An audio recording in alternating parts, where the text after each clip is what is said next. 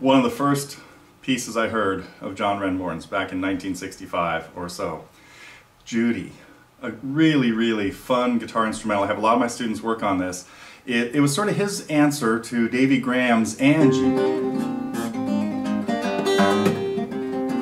They were all kind of hanging out together in London, and everybody wrote songs named for girls that had A minor descending bass things.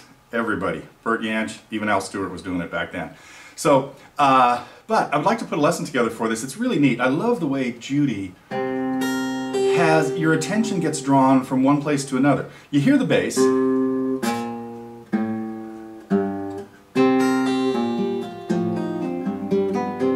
And the melody notes just kind of drop in like raindrops or something. It's stunning.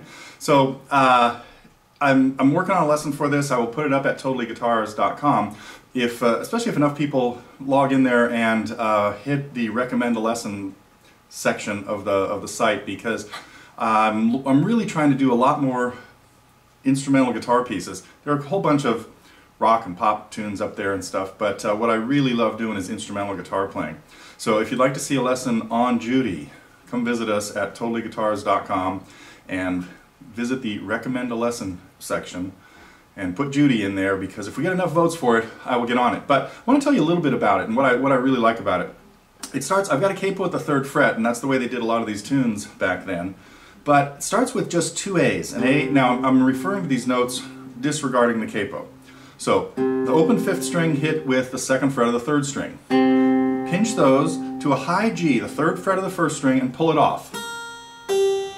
Then your 3rd finger moves down to G in the bass, and you hit a double bass note. Then hit the E in the bass. And pick up the D on the 3rd fret of the 2nd string. Keep that D ringing. That is the most important thing. A lot of my students, when they work on this song, this happens. And it gets really choppy. That's one of the things I really stress in my lessons, is making sure you get it nice and smooth. So anyway, more on this lesson if you come vote for it at Totally Guitars. So I'd love to get into more John Renbourn lessons.